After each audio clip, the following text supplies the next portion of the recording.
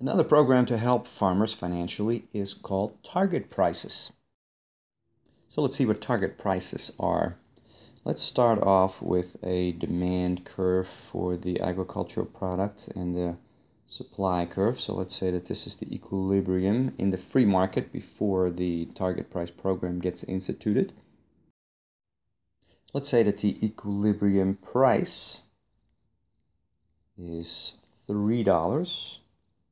The free market price. This is before the target price program is instituted. And let's say that the quantity is 12. As you can see that with a price of $3 and a quantity of 12, total revenue is price times quantity, or 3 times 12 is the total revenue is equal to 36. Now the government might say, well, that's not really enough revenue. The farmers are struggling financially, so we need to somehow increase the price. So just like in price supports, the government will set a price that is higher. In this case, let's say $4.50 for the farmers.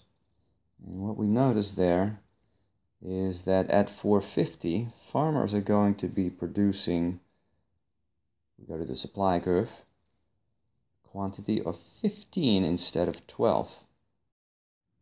Now in this program, the government does not want there to be a surplus of goods and services like there is in price support program.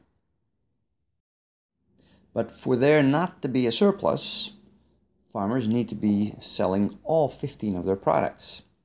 So we got to now figure out, how are we going to make consumers buy 15 products?